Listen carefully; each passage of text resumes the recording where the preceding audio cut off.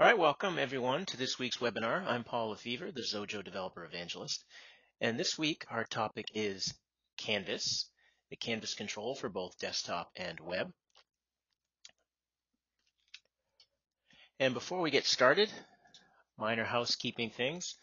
Actually, I don't really have much on the housekeeping list today. I just want to point out to everyone that feel free to ask questions as I'm talking. They show up on my other screen and I can address them when appropriate.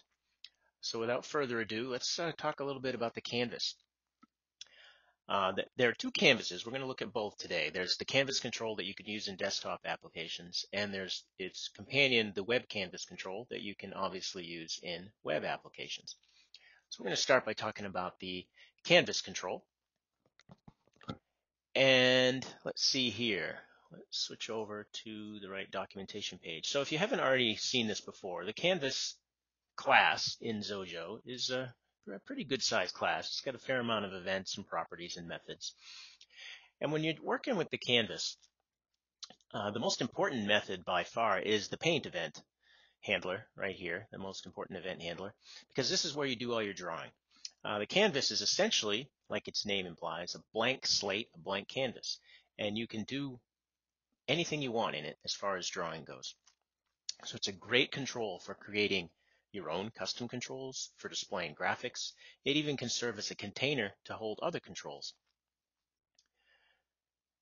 And the paint event is primarily where the magic happens when you're drawing your own stuff. There are, of course, lots of other companion methods that can be used in events and properties that will help you do what you need to do. So without further ado, let's jump into a little example that will demonstrate some of this. We'll start with a desktop application here. And we'll make a little bar chart.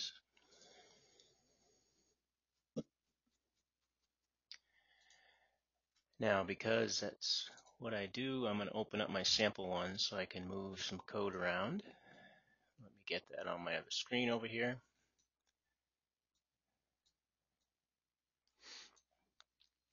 All right, so Canvas you see over here on the library in the decor section. And when you drag it onto a window, it's just a blank box. It doesn't have any visual elements of its own that you can see. You either have to draw everything yourself, or if you're just using it as a container, you can just drop other controls into it. So you can just put it on your window and, resize it how you want. That sort of thing.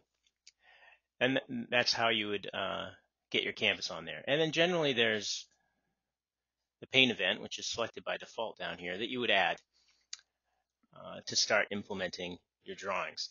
And the paint event handler provides you with two parameters. Primarily the one you use is the graphics object parameter, which is simply the G argument. And then you also can get an array of recs that will give you specific areas of the screen that would need to be redrawn, which can be handy for more complicated UIs where you don't want to redraw the entire thing every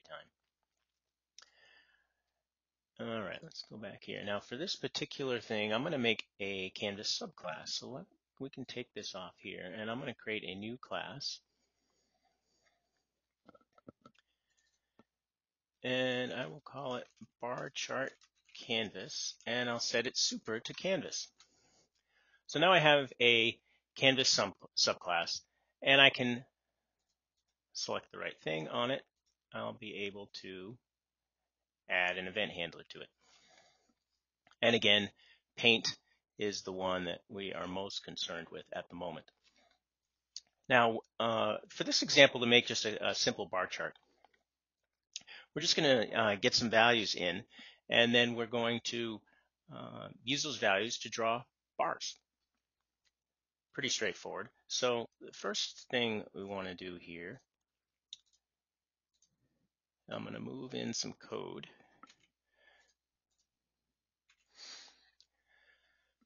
So this is some code here in the paint event handler. And a lot of this is just set up, but there's a constant here that's going to be the width of our bars for the chart. We're calculating the scaling for what size to draw the bars so that they can take up most of the space of the canvas. And then we're going to have in some values that'll be passed in using a different property, which I'll add in a moment. And it'll just be an array of values.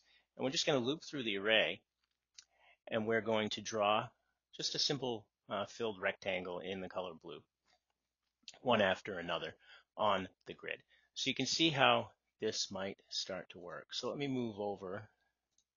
Actually, I can just type in some of the properties here. So we'll add some properties.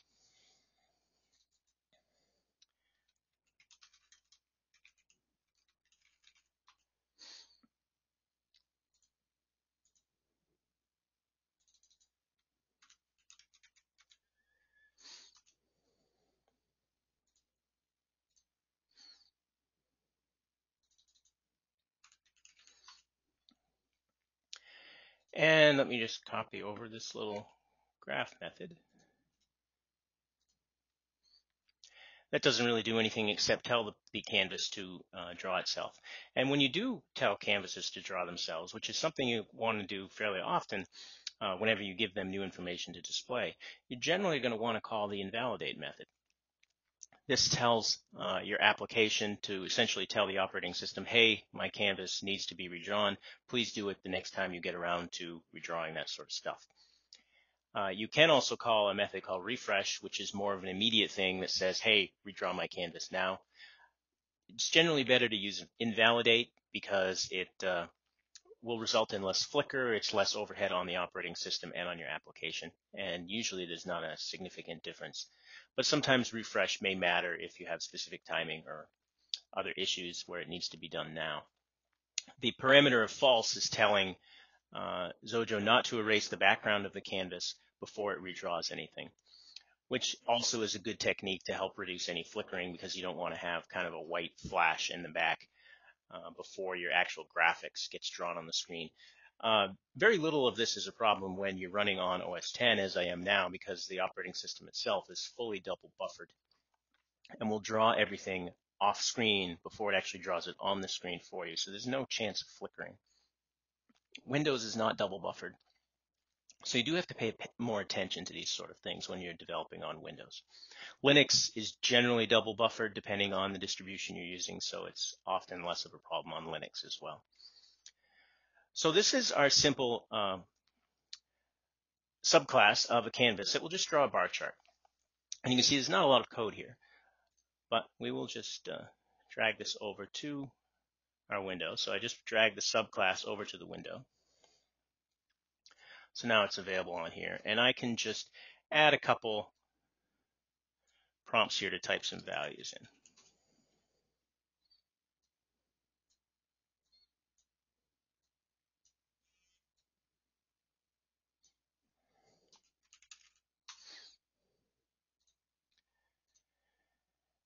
And we can,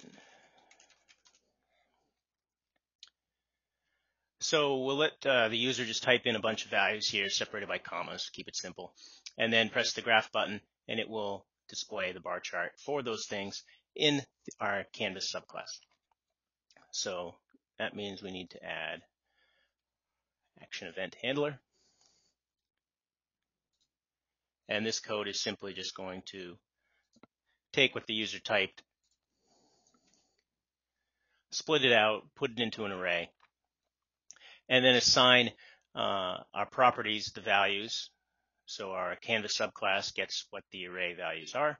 We set the minimum and maximum for our graph, and then we call the graph method, which just tells the canvas to draw itself. So if my cutting and pasting didn't make any mistakes, and I always forget to do this thing, I got to rename the canvas. So we'll just call this bar chart to match my code. And of course, I need to make sure that my properties are public.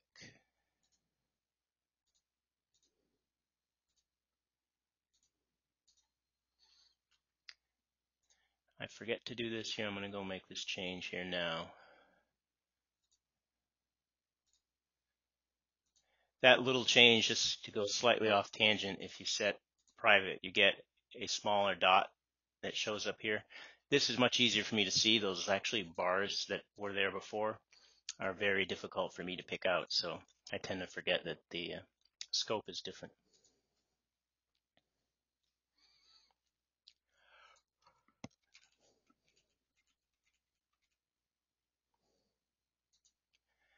So now we have a simple bar graph. And this is the sort of thing that you can start to extend to do whatever you want. We could have drawn lines for the axes. We could have made a grid for every 10 rows or however we want to do it, that sort of thing. You can draw text in here by calling the draw text methods. But that's an example of a simple graph and how you can start your own subclasses that you can be using in your applications. We'll keep this open for the time being because we're going to look at a few more desktop examples. But one thing we will do when we switch over to the website is we're going to take this example and move it over to a web project almost exactly as is, and you'll see it works pretty much the same way.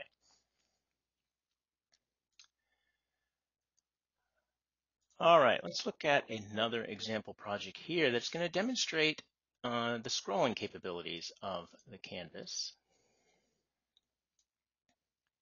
Let me just go to my example project folder.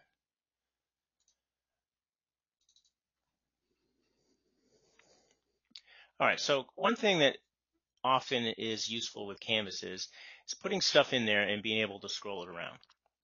So here I have a picture of something from the Hubble telescope, a nebula or something, and you can see that I can move it around with the scroll bars. I can move it around by clicking on it and dragging, and I can move it around using the arrow keys.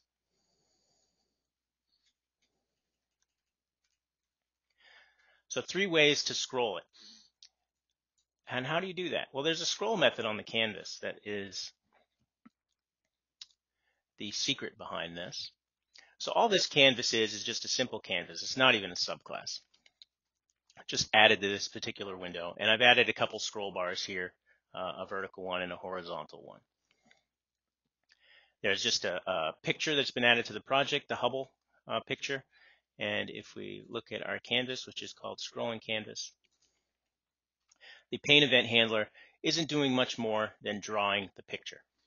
It's actually drawing a property, which we have here, that is a picture itself, because the open event handler of the window is assigning that property the Hubble picture, so you can easily change the picture. This would probably make a great subclass, and before I include this example with the Xojo examples, I'll probably repurpose it as a subclass so that it might be easier to reuse in your own applications.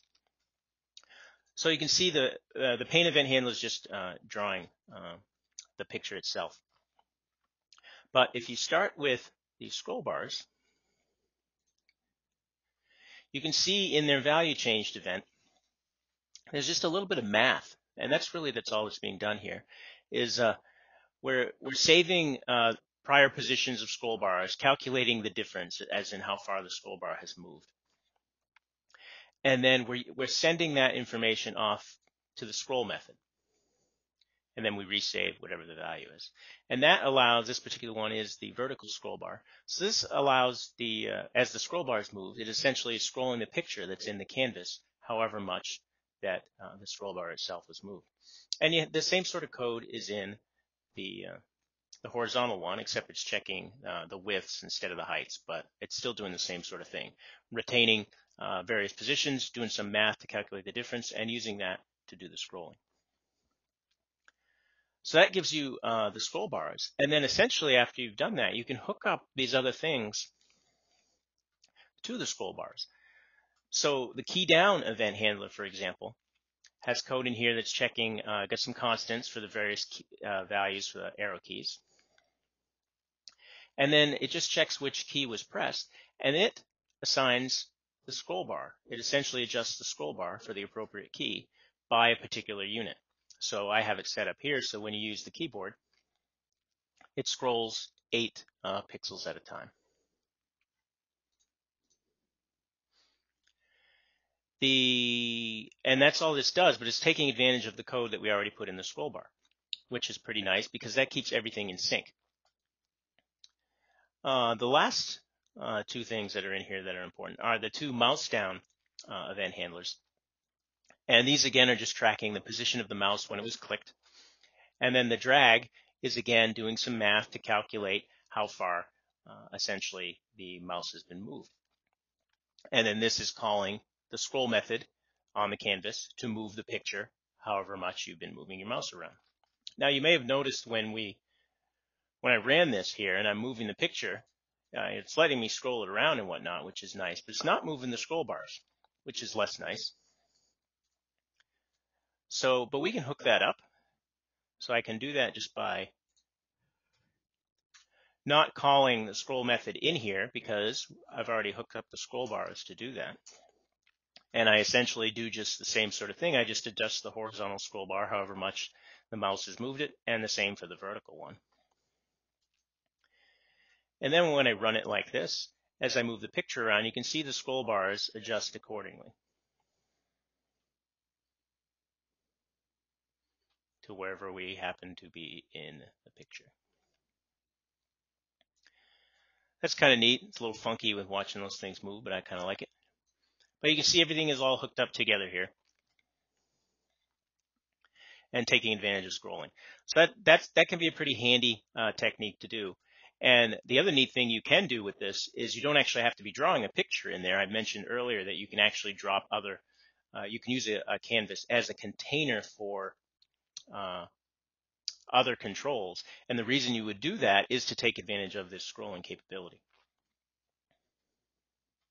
So there could be a bunch of controls that are sitting in that canvas. And then you could use these scroll techniques to allow the user to scroll around through a user interface. All right, that is canvas scrolling. Let's take a look at another thing that people often like to do that is really easy is zooming an image.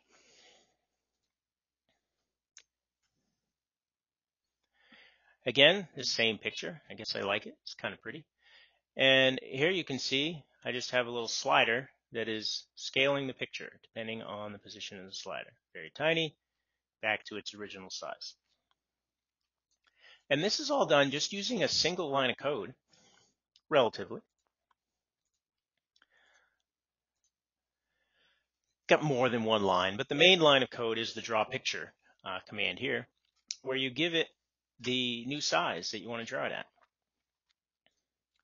So you can see over here that I've calculated what the scaled size should be of the picture by essentially just multiplying the height and width by the position of the slider. So if the slider is at its maximum value, that's going to use the original size of the picture. And anything smaller, it'll essentially be reducing the picture. And once we've calculated this scaled size, the height and the width, we can just call the draw picture command, tell it which picture we're drawing, tell it the new size to draw it at, and then tell it the portion of picture that we want to draw. Or this is essentially our source. And the source is obviously going to be the entire picture itself. We could grab a sub portion of the picture if we wanted, but in our case, we want to take the entire picture and we want to redraw it at the new size. And that's all this simple line of code is doing here. But it does have a lot of parameters and can get a little confusing. You can see down here at the bottom, if I can get the little cursor to, well, I'll leave it like that. But you can see down at the bottom that there are quite a few parameters on here that just looking at the list, it's not always 100% obvious which ones you need. But this is how they work, and it allows you to very quickly and easily scale a picture. Now you'll notice I'm only really scaling the picture down in this case and not up. And the reason for that is that generally speaking, scaling pictures up in size doesn't always work great. They can get pixelated very quickly. So it's often better to just go down, have a picture be bigger than you really need and allow it to be scaled down.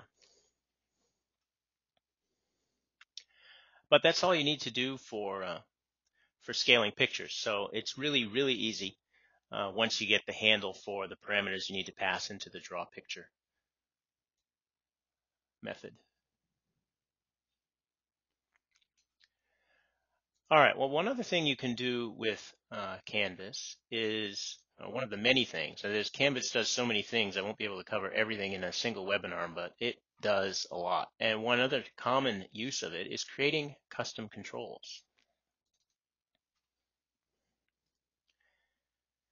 So this here is a simple button that is made using a canvas. And it's a little flip button like you'd see on the iPhone. I can click on it and you can see the little toggle switches from on to off. And it's just a canvas and it's just drawing these graphics for you. This is actually a canvas subclass. Subclasses are great because once you implement something like this, you can reuse it throughout your app or all kinds of apps. So this particular thing is a canvas subclass. I just happen to call it switch button. I've only implemented a few event handlers. Obviously, the paint event handler, that's pretty much implemented on every canvas. And then I have the mouse down event handlers implemented to capture clicks on them to toggle the button on or off. And I get a couple properties to track what was clicked and the current state of the button. So if you look at the paint event handler, this is just calling various methods on the graphics object that's passed in to set some colors, draw the appropriate rectangle rounded with the corners. That's pretty much it. Nothing real fancy here. There's the background of the switch and then the switch itself, whether the switch is on or whether the switch is off. And you can design this however you want, color it however you want. Put in more properties so the user could specify colors for when it's on, when it's off, that sort of thing. The usual coding stuff. The mouse down event handler is just indicating that the item was clicked. And the mouse up event handler is making sure we're still in the button and then toggling it. And then telling the canvas to redraw itself. And the other neat thing we do, because this is a subclass, is we're raising our own event handler. I've added an event definition to this subclass called action to match the action event handler you see on a regular button. Because when you go over to the window where the subclass now is here, the switch button is now on this window, you can see I've been able to implement the action event handler. So this means when the button is clicked, this action event handler is called because that's how I've implemented the subclass. So it provides for a little cleaner interface for you to use in your application, in other applications, or if you hand this control off for other people to use, it's a little bit cleaner API for them to work with. And then I have code in the action event handler that is displaying that on-off that you see in the label beside it.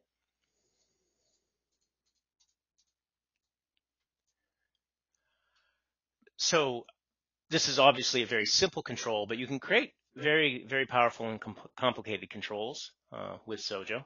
In fact, if you look at Xojo itself, I can point out parts of its UI that is a canvas.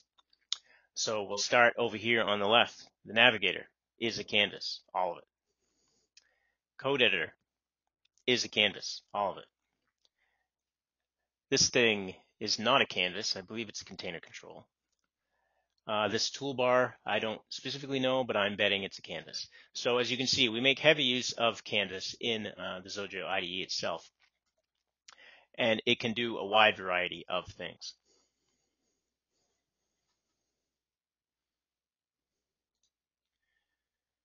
All right, I am checking my list here in the time to see what other projects we can take a look at. All right.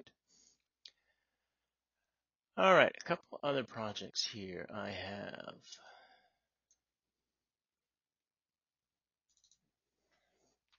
Actually, I have more than a couple, but we'll take a look at this one here. This is an example of a project that displays a bunch of things in the canvas. Looks like individual objects, all kind of neat. But I can click on one and I can move it around, or any of them for that matter.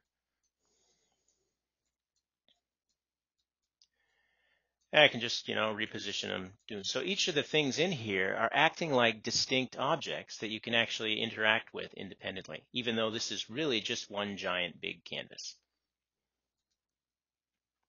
And if we look at the window, well, you can't even see it. It's so big. Find the small size, but you can see it's a window with just a single canvas on it. Again, a canvas subclass called drag canvas. And this particular technique where you have a canvas that has multiple things on it that you can interact with independently is often done in this particular manner. Let's see, you can see there's a class right down here that doesn't really do anything. It has no visual component to it. It's just a class, but it has a bunch of properties on it. And this one of the properties is the particular picture that's going to be displayed, and then its coordinates.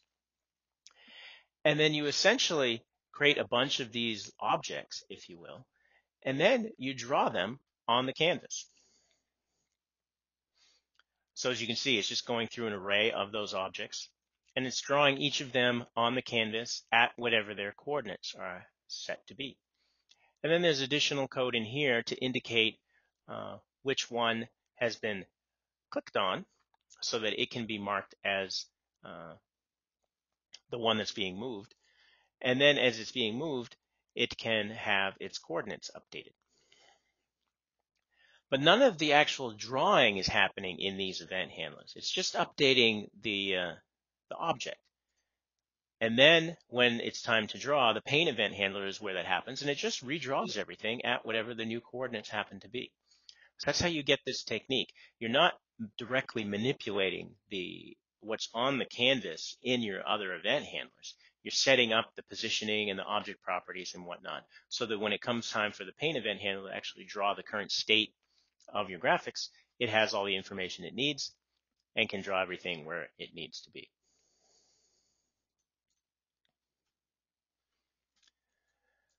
And I have another example of this that has a little bit more types of things to play with. Let's open that one up.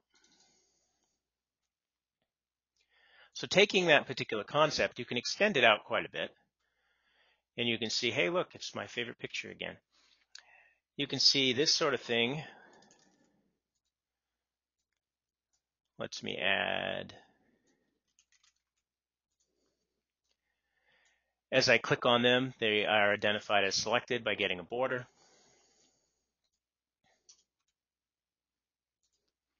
I can move them around independently. I can have methods that I call to do certain things. So I have this one here that's selected. I can call this method. It'll center it here in the canvas. I can call the remove to get rid of it, and then it selects the next one in the list. I could actually tell it to select a specific one. I don't remember what the number would be. There we go. And it'll select it. And of course, you can add any number of items you want. And they all, like I said, they're all act as if they're independent objects. So it starts to get pretty powerful with what you can do with a canvas. And you can see how this particular project is set up. It's got a bunch of graphics, of course, but there's a main canvas that is responsible for the drawing of the objects. But you can see it all boils down to the same technique where there's just a simple for loop in here that's drawing each of our objects on the canvas at the coordinates. And everything else is handled through various event handlers to figure out what the coordinates would be, what happens to be selected, moving stuff around, redrawing, all that sort of stuff. So this project is included with Xojo, so I'll let you dig into it a little bit more because it is fairly detailed. But it is a great example for how you can start to use a canvas to do more sophisticated things. And if you do use Windows, you do want to play with some of these, particularly this one on Windows. You'll notice there's absolutely zero flickering with this particular project because when you're doing all your drawing in a canvas, you have complete control over what the operating system is drawing. So you can entirely eliminate flicker. You can ensure that you're drawing your stuff appropriately. You can make sure you turn off the appropriate background refreshes, call and validate, and you just will have no flicker in your canvas. It will draw, look rock solid, and be perfect.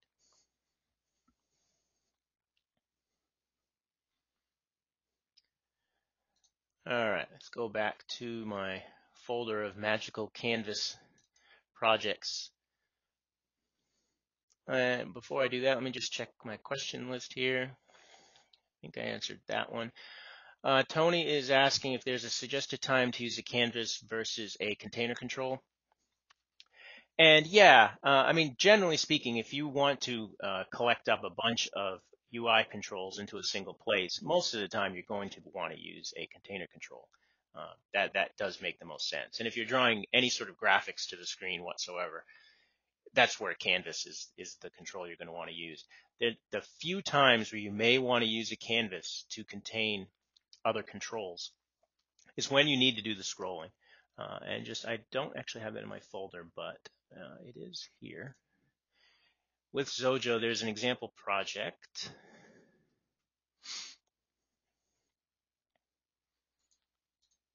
that I'm not seeing come up. So, well, there we go. Guess it didn't like my examples. Let me find that folder and open up the example I'm looking for.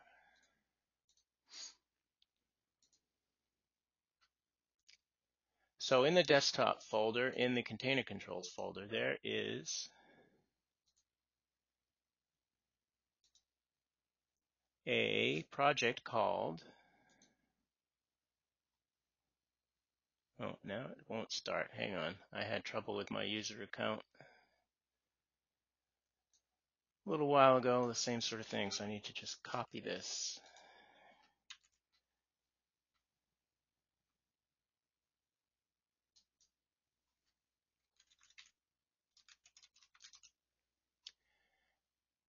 All right, while that is copying, in the example projects folder, in the desktop folder, in the container controls folder, there is a download project.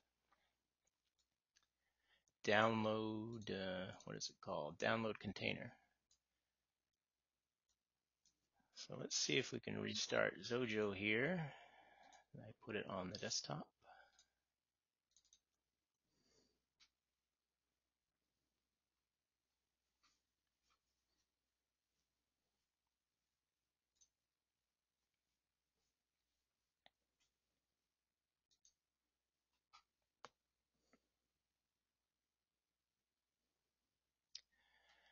All right, that looks better. So right in here, this particular one, getting back on track, is an example of, this actually uses both containers and a canvas, but you can see here how it's using a canvas. Is adding a bunch of container controls that are scrollable. So I can scroll through the container controls. Each of these container controls is actually added to essentially an invisible canvas. And the only reason for that is to use the scroll method on the canvas so that we can implement the technique I showed you earlier. I did cover this example a little bit in the desktop container control webinar, and it is obviously included with Xojo, so you can take a look at that. But that's primarily the only situation where you're going to really want to be using a canvas for containing controls.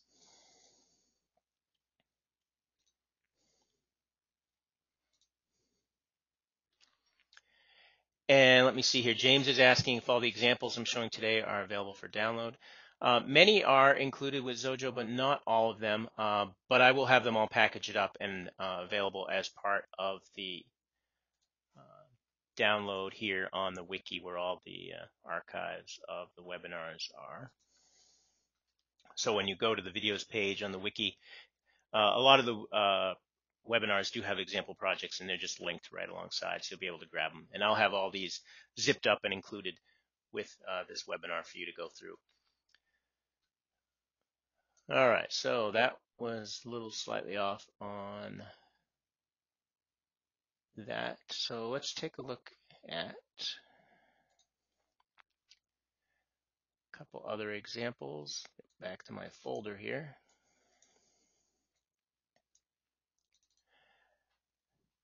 This neat little one is included with Xojo. This just draws a little analog clock on the screen and moves the second hand along with the current time.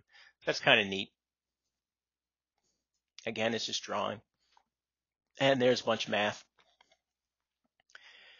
using pi to calculate, coordinates for the lines and the circle and whatnot. But that's just math. The actual commands to draw things are the usual stuff you would see, drawing strings for the values on the clock, drawing lines, drawing the actual circle for the clock. And nothing else is terribly sophisticated in the actual painting of this, but this does make use of a timer whose only purpose in life is to tell the canvas to refresh itself. I imagine probably about once a second. Yes, about once a second. Now, this isn't going to be the most accurate clock in the world because timers are not 100% precise, but it does show you the general technique. And this particular technique is a common animation technique, where if your canvas does need to display information that changes or needs to be animated, you would generally use a timer of some sort to tell the canvas to refresh itself at periodic intervals.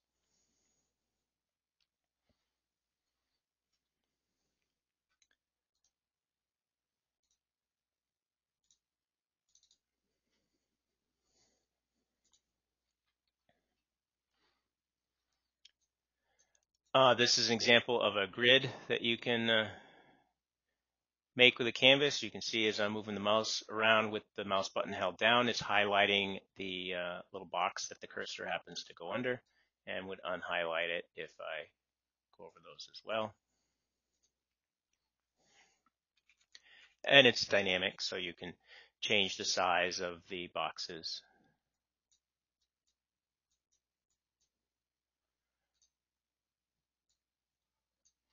So lots of examples there. These last two are included with Xojo, certainly if you want to find them. Before I get to include the rest of them, the primary place to go is to the graphics and multimedia folder here. And there's all kinds of canvas examples in here that I think pretty much everything in here is going to probably use a canvas at some point or another. Scanning the names, I believe so. So you definitely want to dig through this folder of a wide variety of examples, games. There's some animation, all kinds of stuff that you can see how different ways that a canvas can be used.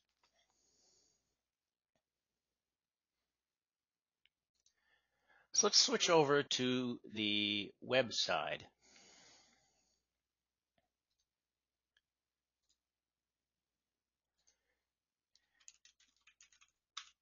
Not bat chart, bar chart. All right. Let's create our little bar chart example for the web.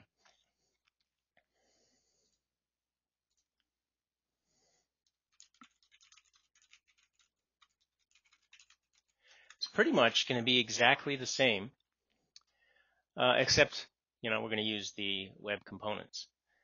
So actually, let me open up my desktop bar chart. So this here is my desktop bar chart that we looked at earlier.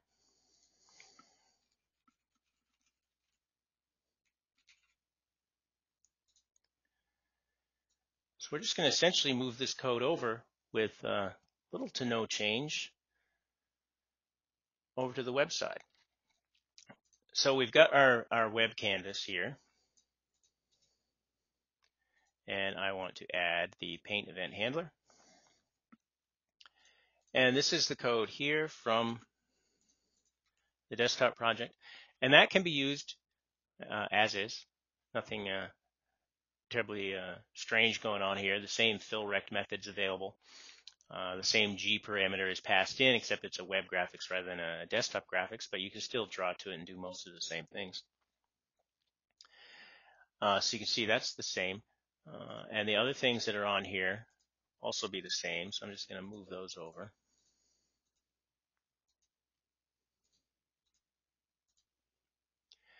And if you haven't noticed that before, yeah, I did multi-select a bunch of things and just copy and paste them all over at once. That's something that Xojo can do. Older versions of Real Studio could not do that. It comes in pretty handy at times. And again, we haven't changed anything here. Same properties, same method that does very little. But we can set up our web page much like we set up the window.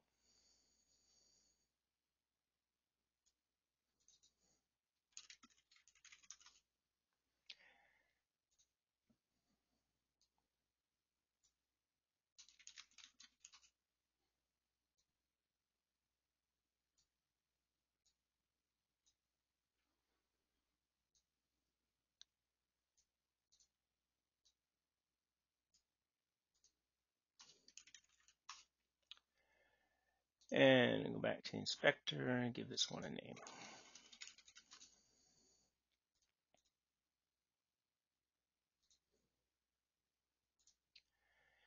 And our code for the action event handler is not really going to be any different. Again, we'll just convert what was typed into the field into an array, set up the properties, and then draw the graph.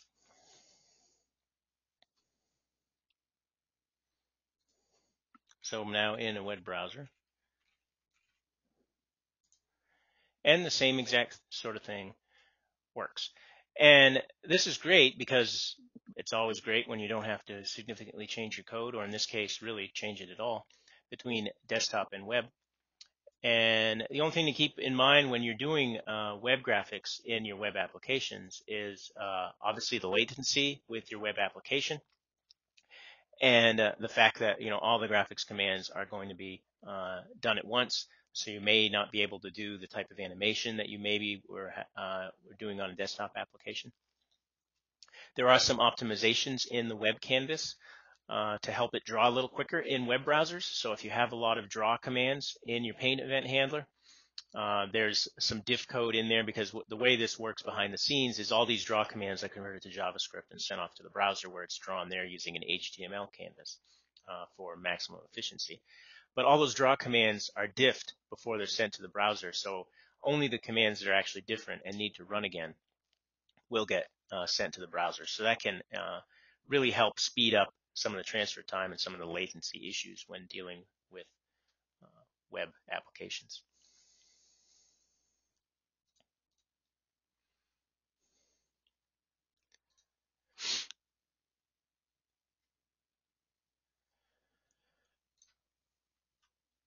All right, so I have a few other web projects here to take a look at. Let me just check my questions real quick. So Terry is confirming a container only holds other controls, while a canvas is primarily for handling graphics. Yeah, and that's an accurate summary, Terry. A container is really, there's not much reason to use it other than to hold controls. And the canvas really is for drawing things. And there's some slight overlap with putting the controls in the canvas, like I mentioned, for scrolling. But other than that, the two are pretty distinct.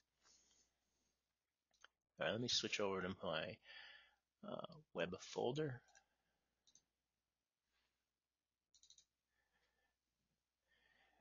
Take a look at a couple other little applications that use canvases. And this one doesn't do anything other than draw a bunch of boxes in a web canvas to show that it does support many of the same methods that are available on the desktop.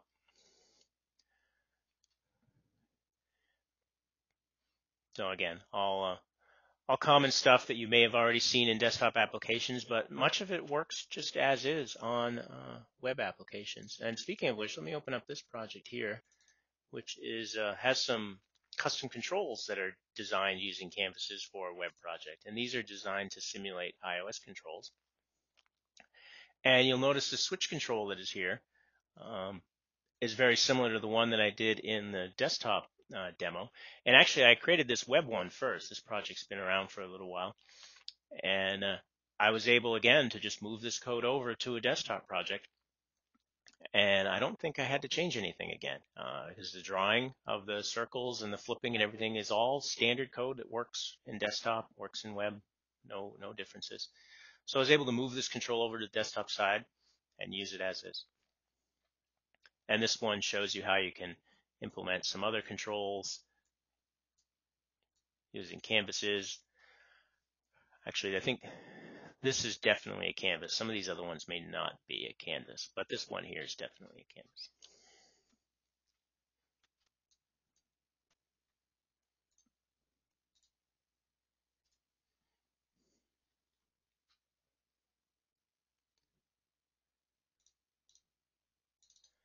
Even the clock project that was on the desktop side has a web equivalent doing the same sort of thing.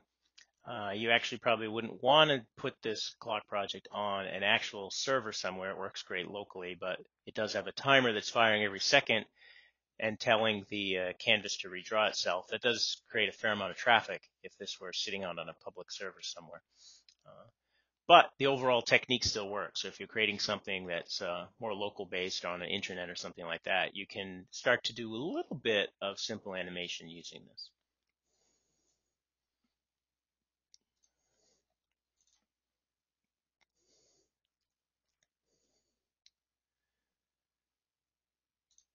And this here is the a more advanced graph that you can see. This part of the this graph is actually also included in the Eddie's Electronics web example.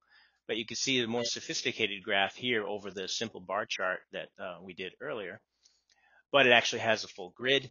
It's showing months down here at the bottom, some values for scale, has a line graph here with each point highlighted with a box. I can actually click on individual points and get an additional information to appear right next to it. So you can really get pretty clever with how some of this stuff works.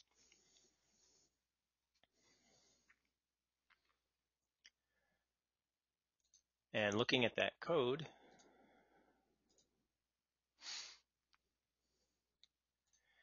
again, you can see when you're dealing with a canvas, the first thing you always want to do is go to the paint event handler. There may be a bunch of code in here, or it may be calling a method, and then the method's doing the code. But this essentially is going to be the point of origin for all the drawings. So you're going to want to start here. So you can see here, this thing is just doing, again, a bunch of the drawing. This rarely is super complicated. It just is a series of steps to draw whatever it is you want. And sometimes doing some scaling to make sure that things fit the way you want them to fit and whatnot.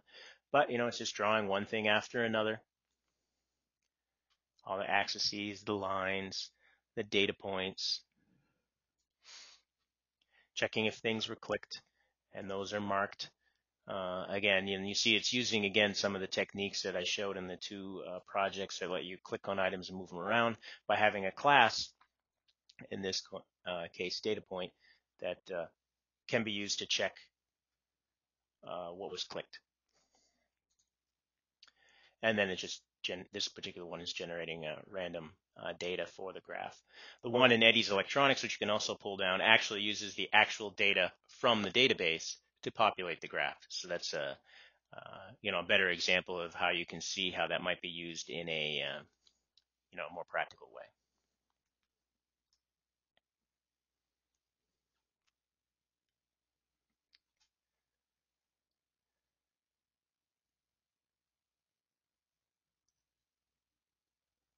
All right, I'm just looking at my folder again. I've got so many files in here that I'm trying to pick the good ones.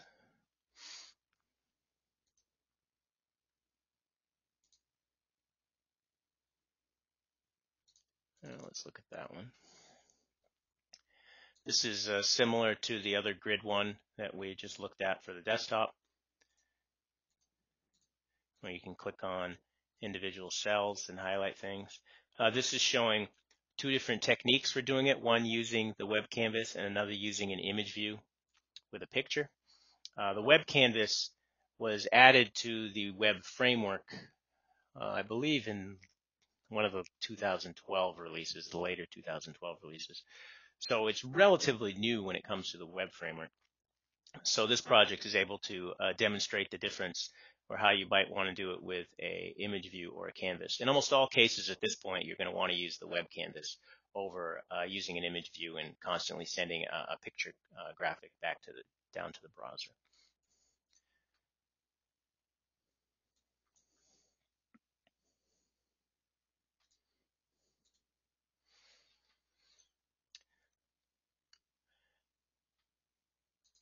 But you can see the two examples are on here, and it looks like they both have subclasses, so you can compare and contrast how they're handling the various events and drawing things and whatnot.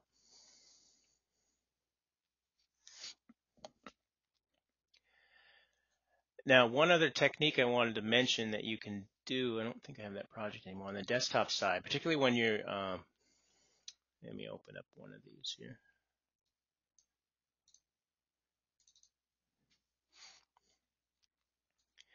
Going back to this project here, if you look at the properties of the canvas, you can see down here there's some behavior settings. And you want to pay attention to these, again, particularly if you're developing on Windows, to ensure that you can completely eliminate any flicker that you may be dealing with. Particularly this double buffer property, which only does anything on Windows, so it doesn't really need to be on here on an OS X app. You can turn it on to allow Xojo to double buffer the graphics drawing for you. And that can, like I mentioned earlier, help reduce flicker. And again, the double buffering, rather than having, which is what Windows does, which it draws each thing to the screen one after another. And if those don't happen fast enough, you see each individual drawing, and that gives an odd flickery effect. A double buffer allows all these drawings to happen essentially off screen. And then once all the drawing is done off screen, where they're off screen so no one sees them, and it's all completed, it's brought to the visible screen in one step. So there's no flicker. It's a common technique. It's used in games. OS X uses it throughout the operating system, as do most versions of Linux. And some frameworks on Windows actually use it. I believe .NET does take advantage of double buffer for its UIs, but the Win32 elements that are on Windows do not.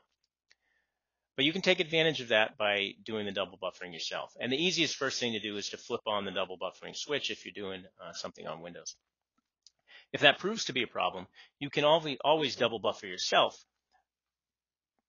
by, instead of drawing to the, let's see if I can open up the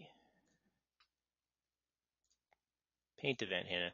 Instead of drawing directly to the G object, one thing at a time, you can draw to a graphic that you store in your project, much like this. And you just draw the picture. So instead of doing multiple steps of drawing, you essentially have done all your drawing in a picture that's just a property on your canvas somewhere. And you just draw to that. And then when it comes time in your paint event, you just draw the picture in one single step. So that is how you would implement your own double buffering, so to speak. And it can be very handy for certain types of applications. And it can be handy just in general, depending on how you want to design your application, so that you can draw to it any time you want, because you'll have a picture object. And you can then just paint it whenever it needs to be drawn to the screen.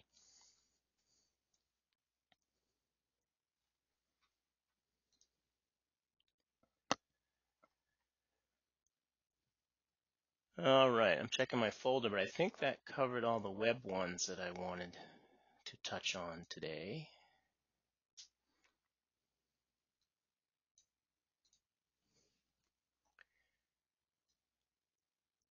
Yeah, I think so. Let me check the time here. Oh, good. It's about where I wanted to finish up. Don't see any outstanding questions at the moment. I do want to remind everyone that this was asked before. I will have this webinar up and available probably today, if all goes well, in addition to the downloads. So certainly pay attention to the video page, or head on over to our YouTube site, youtube.com/GoXojo.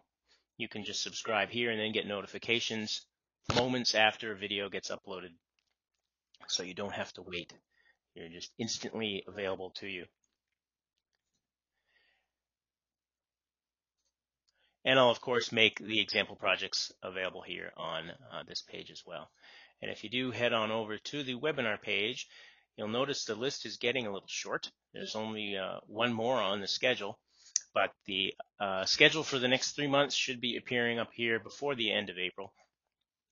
And we'll have some exciting new topics, including a couple guest speakers that will be talking in the next few months, so you don't always have to listen to me droning on in my webinars.